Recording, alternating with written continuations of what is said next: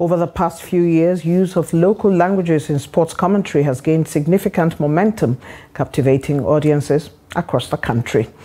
Trust TV's Abdul Aziz Ibrahim takes a look at how new opportunities are created for local broadcasters and a sense of cultural inclusivity provided for fans across the country.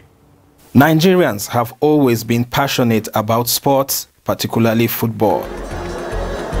The fans say they feel a deeper connection with the game when they can understand and relate to the commentary in their own language.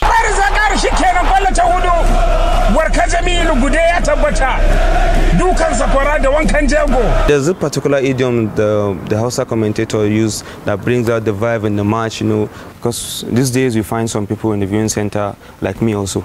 The commentaries we broadcast on the radio station, I kind of like to listen to that particular comment. Local language sports commentary has not only expanded the fan base, but has also boosted the popularity of regional broadcasters. I realized that when you listen to a lot of commentators, like in football, the John Champion of this world, Derek Ray, Jim Beglin, you find out that they are very comfortable with the language, and that plays a huge role to give them that finesse, to give them that freedom to use words, to play around words.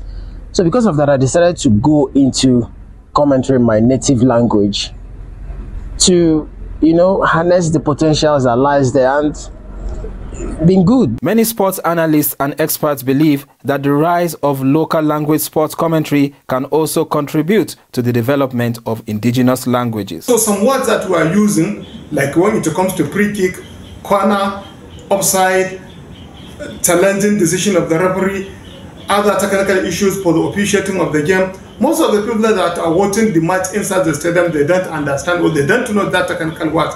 But when we use our local language, when we use our local commentary, people will learn more. We always say, "Kokeke gacharame, kebe butiano." That's like, it's more like an idiom. Like, since Okeke went to the army and returned, where is his boot? We can't find it. That's like when you put in effort or try to, like when you maybe just have like a beautiful nonsense kind of situation. That's where it comes in. Proliferation of sports commentary in local languages is certainly a positive development due to the diverse linguistic landscape of Nigeria. Abdulaziz Ibrahim, Trust TV News.